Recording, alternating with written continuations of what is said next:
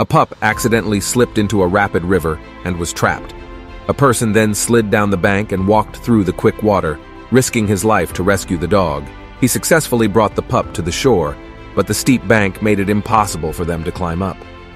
3 people on the shore linked hands and formed a human chain, but the makeshift ladder they created was not long enough.